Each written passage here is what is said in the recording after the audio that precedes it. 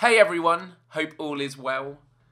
An explanation is not the same as a justification. Why do I mention this? Because unfortunately these two approaches are often conflated when discussing controversial issues. Sometimes when a terrible event occurs, I'll post a video in which I examine the situation and try to make sense of what caused it to happen. And in response, some people say, "Oh, so that makes it alright then?" No, it doesn't, which is exactly why I felt compelled to talk about it in the first place. Explaining is not the same as condoning. Following a terrorist attack, if you speak about the motivations behind the perpetrators, it doesn't automatically mean that you condone their actions, and are therefore some kind of terrorist sympathiser. If it did, then you may as well say that historians who provide insights on how Hitler rose to power are somehow Nazi apologists. And yes, I know, God wins law. Sorry. Wanting to understand is not the same as wanting to occur. If your government drops bombs on another country and kills civilians, it is fair to assume that any surviving relatives could become motivated to enact revenge.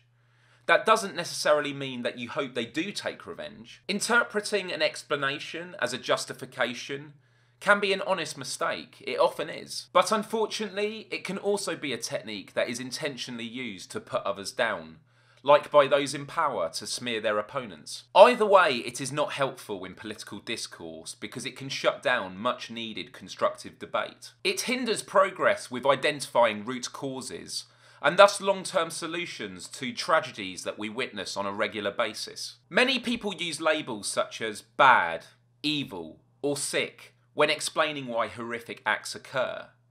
Because it's easy, the path of least resistance, the simple process of filing it away, case closed, no one's going to refute that. But we live in a complicated world which requires a nuanced approach to problem solving. So next time you hear someone discussing an event that has caused public outrage, listen carefully to what they are saying and consider the following. Are they trying to explain what has happened? Or are they trying to justify it? It can of course be both, but it's important to acknowledge that it can be one without being the other.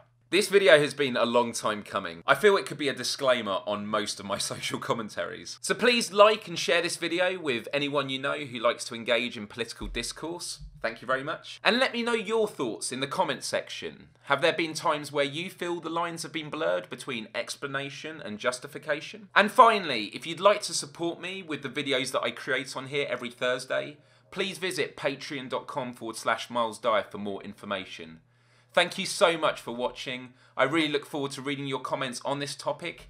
I will see you next week. Adios till next time.